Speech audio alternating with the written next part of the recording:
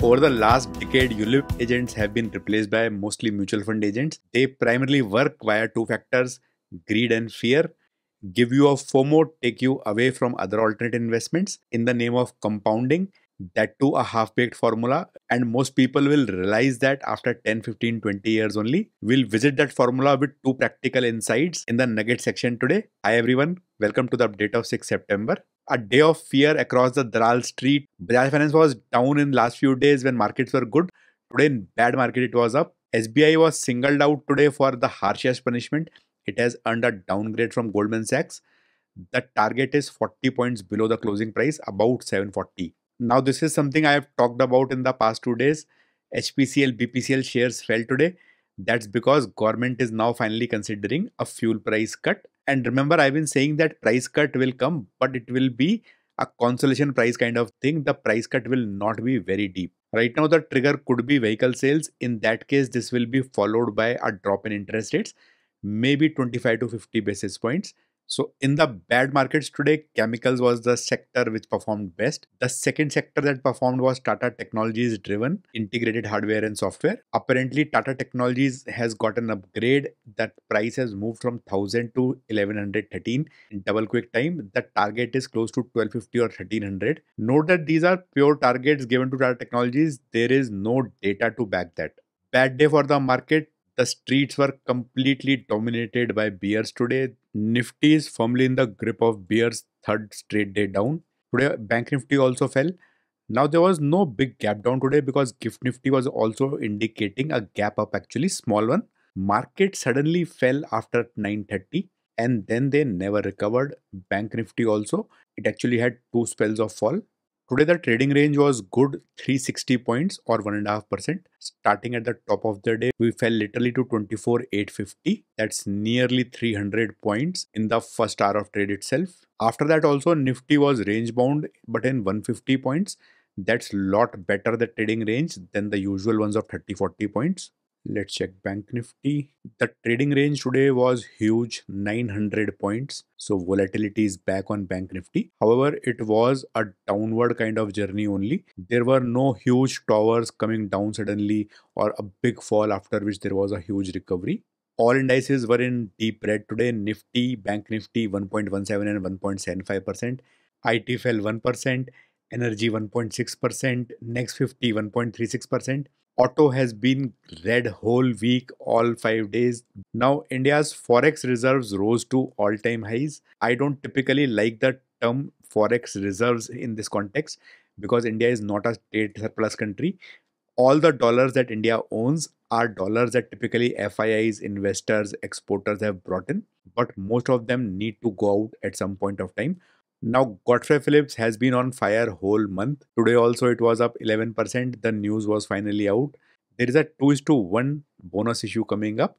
For every one share you hold, you will get 2 new shares. You will end up with 3.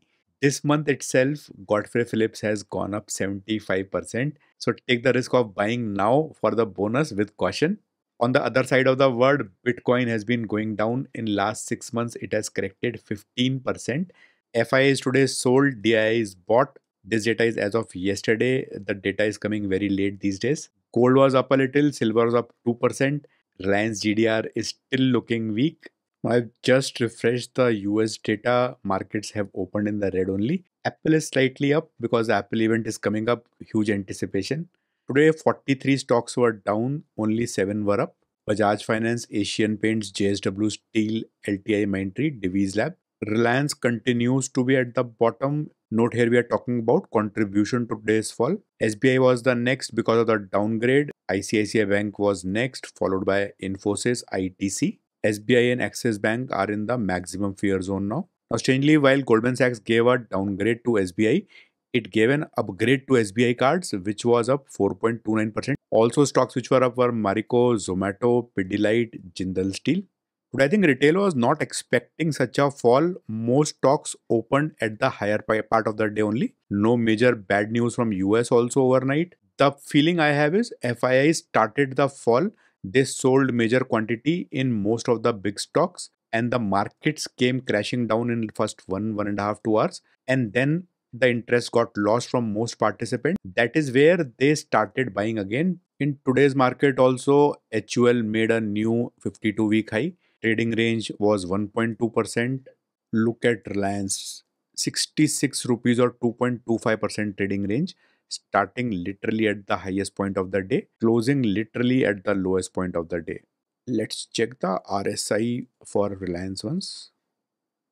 Comfortable right now, neither overbought nor oversold.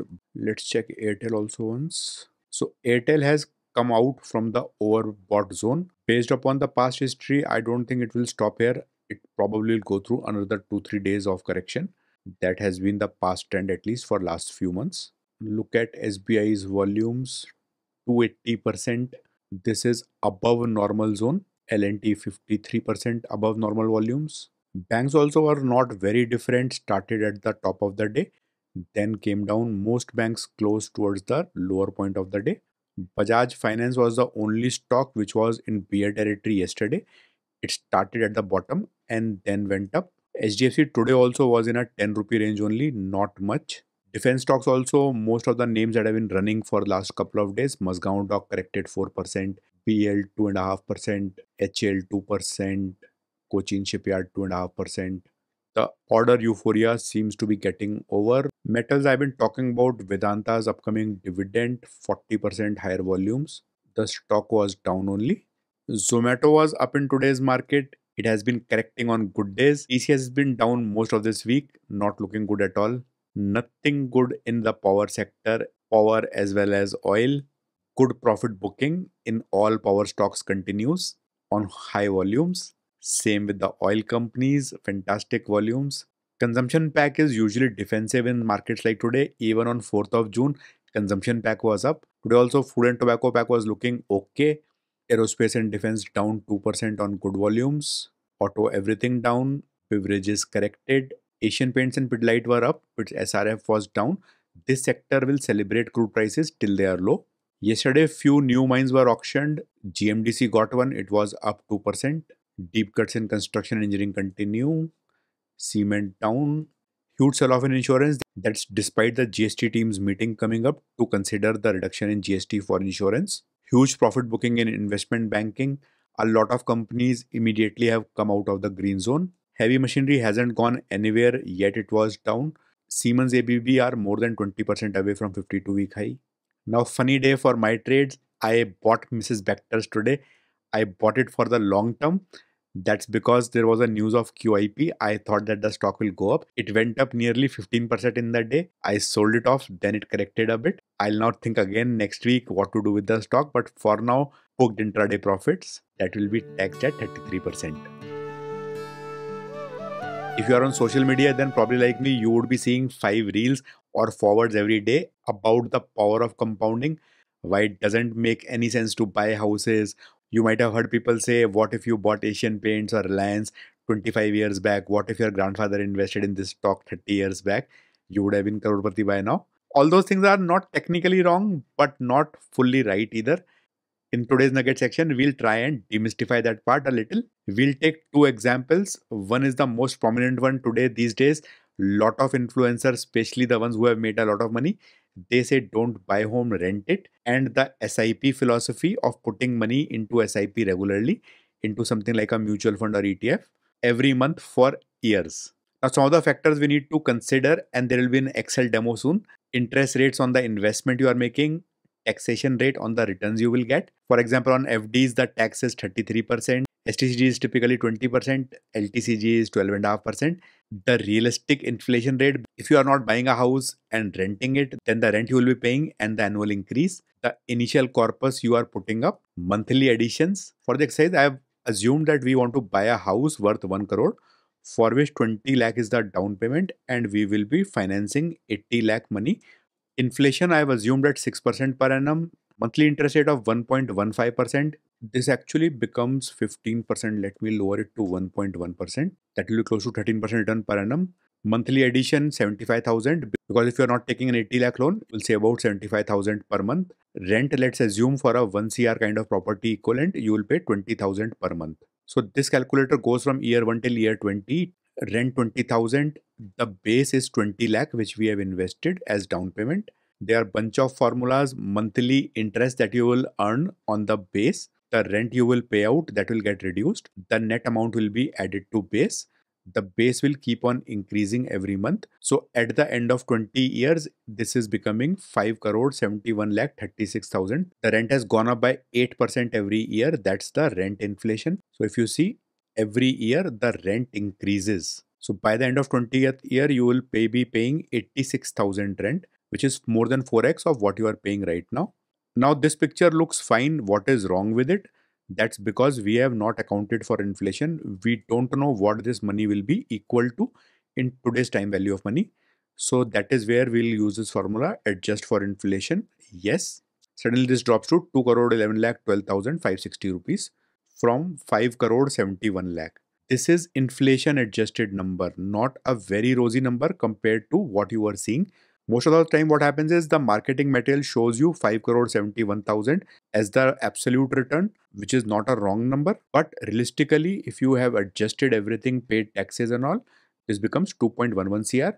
Now suppose you are keeping this money in a fixed deposit, then LTCG will be replaced by 33% tax. You will only end up with 1.38 crore after 20 years, which is a lot lower even than 2.11 crores. Also, there are some simplifications. For example, year 1, there should actually be STCG, but I have used LTCG general. It is now your call whether the net money you are ending up with, 2.11 CR, is that worth living a life in a rented home for 20 years? Now, the other scenario is of a simple SIP, let's say no down payment. Monthly addition, let's say we are doing an SIP of 10,000 per month. There is no rent involved, no inflation adjustment, rest remains same.